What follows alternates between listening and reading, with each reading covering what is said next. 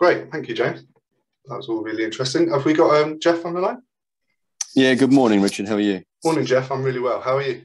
Yeah, good, thank you. Good. Let's just put this in the full screen. There we go. Right. So, yeah, thanks for joining today. And yes, obviously a really important stage in the market at the moment, property market. So really interested to get your thoughts on where we are and obviously learn a bit more about your your company. So should we get cracking into the slides and you just give us a quick sort of 5-10 minute overview of what you do?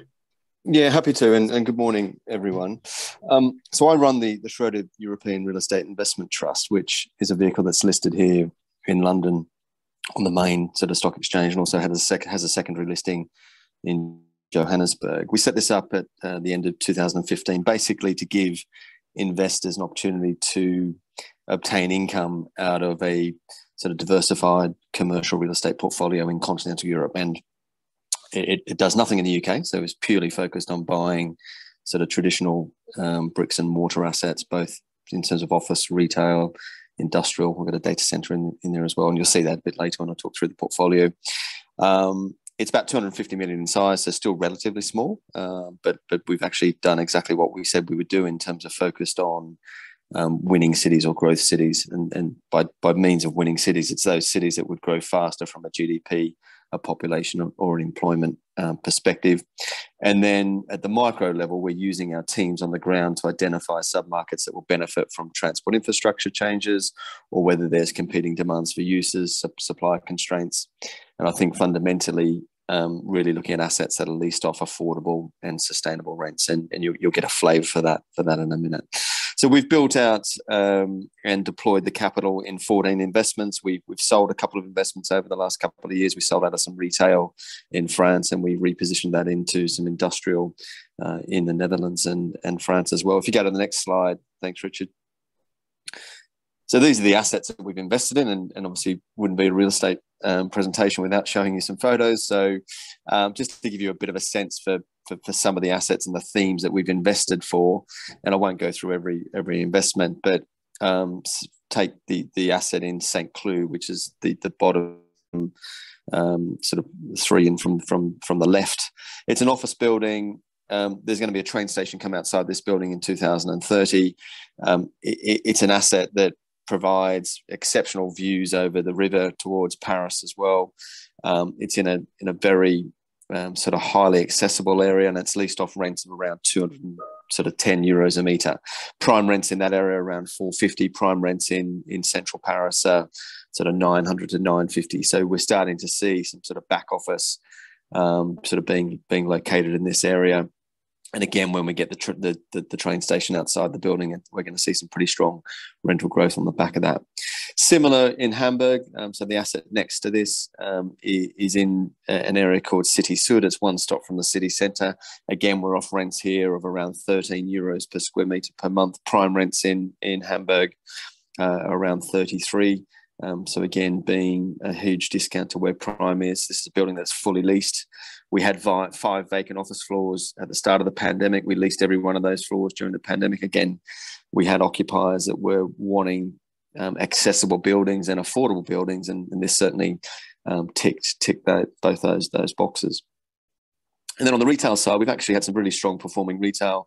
Top left is a DIY unit that we've got in Berlin.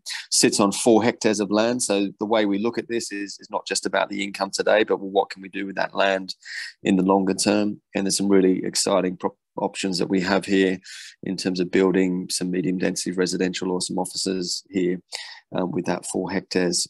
We're leased to the leading DIY specialist in Hornbach. They've performed exceptionally well during the pandemic with everyone being at home and investing domestically.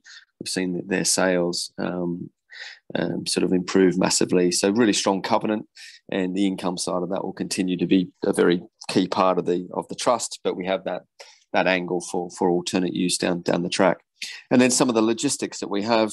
So in some really strong industrial locations, both in the Netherlands and in France. So we're typically focused on slightly smaller logistics assets, but again, covered by sort of strong covenants. And we've typically invested these between yields of early fives and upper sixes in terms of net initial yield. So again, where we've actually seen debt being highly accretive to those sort of yields that we've acquired off. The most recent acquisition we did was actually in Cannes. We bought a car showroom, bought the best asset in an agglomeration of 22 car showrooms.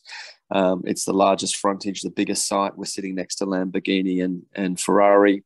Again, the alternate use on this is really exciting. We've got medium density residential behind us. So although it may be a car showroom today or in the foreseeable future, we're looking at this in terms of alternate use. It is zoned for residential, so there's angles there that we can work to try and create value going forward. Moving to the next slide. Just a little bit in terms of allocations. We set our stall out to be diversified, and that's something that we'll continue to be. So we're diversified in terms of sector. So roughly a third in offices. We're moving the industrial exposure to roughly a third as well, and the retail will continue to be somewhere around 20%, and mainly focus in terms of grocery and or DIY related retail. We've got a little bit of cash where we can invest, and we're looking at new investment opportunities with that cash that we have. That gives us a capacity to invest about 50 million, including raising some debt. And that's how we'll be looking to sort of broaden out and further diversify the portfolio through investing that capital. And again, sort of focusing on those jurisdictions where we have the strongest teams on the ground. So really, that's France, Germany, and the Netherlands. And obviously having that sort of multi-sector expertise within Schroders is a very key part of how we're going to be driving returns going forward. So overall, really strong occupancy levels. We've got about 96% occupied. We've had really strong rent collection during the pandemic. We're at 100%, other than that we have some exposure in a shopping centre in Seville, which we've written that position to zero. And it's got non-recourse debt on that. So it doesn't have any impact on the NAV. We're looking at trying to sell that asset at the moment. But the rest of the portfolio has been able to achieve 100% rent collection. And we're really, really positive in terms of how we've invested in some of the cities that we have exposure to. Moving to the next slide. Thanks, Richard. Just to sort of give you an indication of how we create value as an investment manager and as a specialist. What we did here was we had an office building that was in Paris in an area called Boulogne-Billancourt. It was a building that was 20 years old. We bought this in 2016. We had about 5 years left on the lease. It was a single tenanted building. It was in a very strong mixed use area, so not just an office location, but had that alternate use or competing demands for uses. We were leased off rents of low 300 euros a metre. The tenant here was a company called Alton. They wanted to stay provided we were able to refurbish the building. So we did an extensive refurbishment. We invested about 30 million into the asset. So it was an asset that was originally worth 40 million.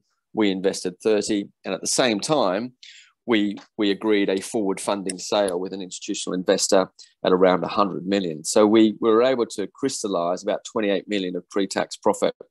And a really good example of how, as asset management experts, how we can create value for our shareholders through de-risking and managing that refurbishment process. We completed the refurbishment in June of this year. We handed over to the tenant and to the new buyer, and we're just finalising snagging items at the moment. So that was a fantastic way of how we could create value. And also now that's what's given us that capital, that 50 million that I touched on, about redeploying that and further diversifying the portfolio and strengthening the income side. Just moving through to the next slide, which is really positive slide around dividends and how we've been able to maintain and move the dividend back to the pre-pandemic level. Early part of COVID, a lot of investors, obviously, we weren't sure how the portfolio would hold up with the risk around COVID. We didn't know how values were going to perform, how our occupiers were going to sort of pay their rents and what sort of state they were in. So initially we cut the dividend by 50%. We also had to de-risk the asset management play in Paris that I just touched on. And then once we de-risked that, which really only took us sort of 3 months to finalise the sale and to secure a construction contract and secure the lease with the sitting tenant, We then started to move the dividend back up. We saw very strong rent collection statistics, valuations holding up. And then within a year, we've been able to move the dividend back to that 1.85 euro cents per quarter.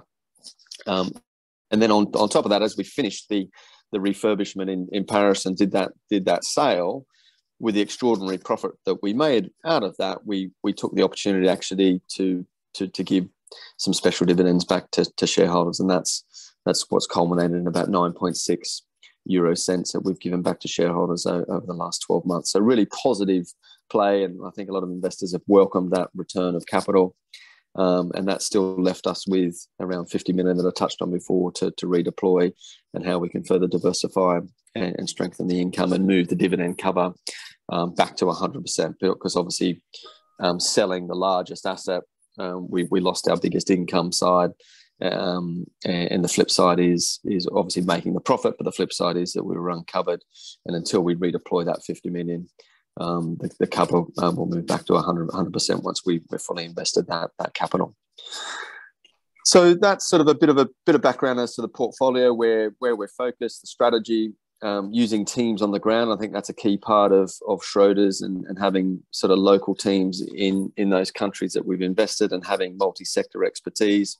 If you look at today's share price, which is pretty, and obviously been hit pretty hard with sort of greater geopolitical and economic risks that we're all dealing with, based on that sort of 1.85 euro cents per share per quarter, and annualizing that, you're effectively getting around a sort of a 7.5, 7.6 dividend yield based on today's share price. And given the cities that we have exposure to, and the strength of the investment management team, I think it's a pretty compelling investment case. We're lowly levered, so the gearing on this vehicle at the moment is around 29%.